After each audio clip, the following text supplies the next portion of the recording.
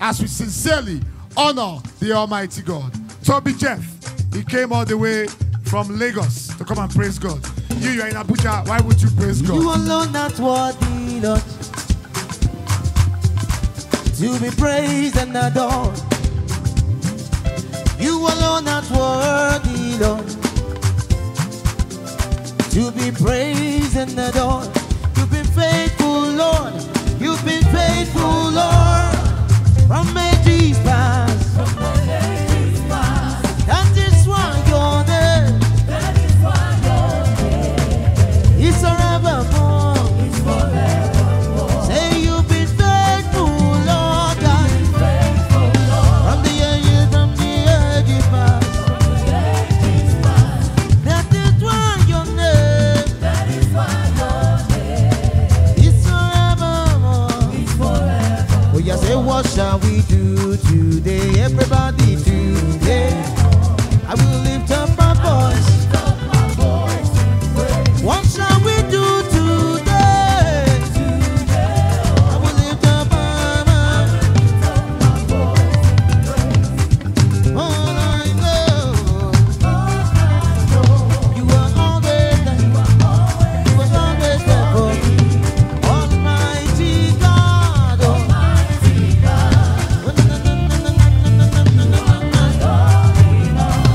no matter what I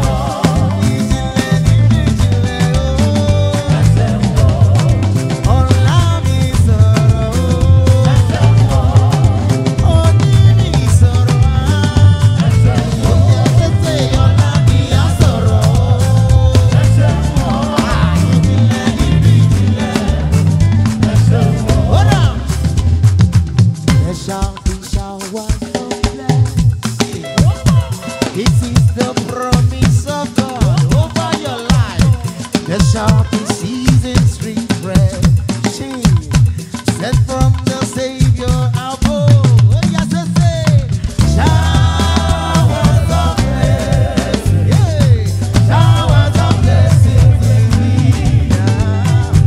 Blessings from round us are falling, but for the showers waiting I go to you.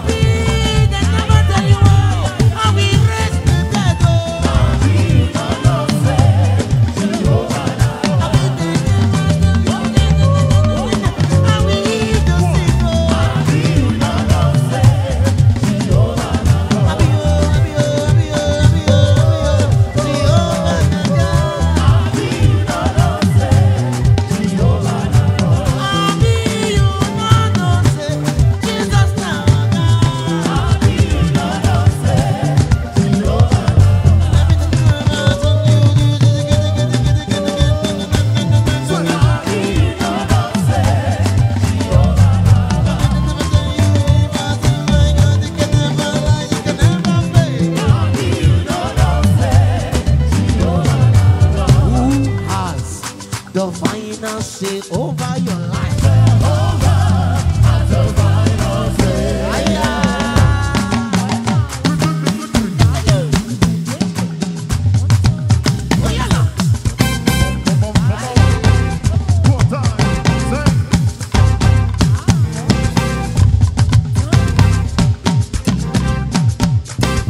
Who has the final say over your life?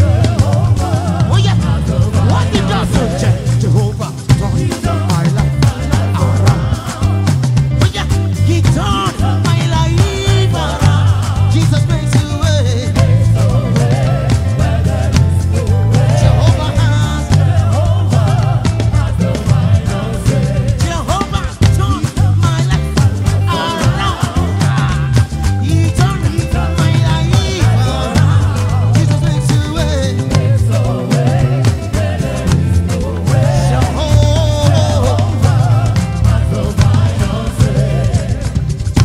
You are the Lord.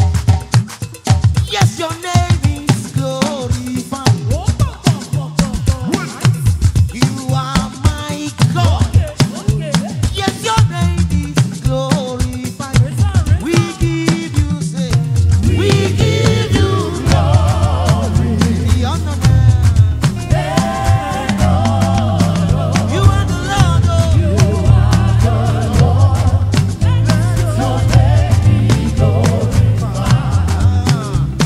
I say, you are my God. Yes, your name is glorified. You are my God. Yes, your name is glorified. Pastor Pitch Rock in the building. We give God the glory and the honor. You are my God. Your name is glorified. We just want to say, Yes, sir. Baba oh, Eshe. I just want to say, Baba oh, Eshe. From the depth of my heart, I say, we just want to say, Baba oh, Aya. We just want to say, Baba oh, Eshe. I say I just want to say, Baba oh, Eshe.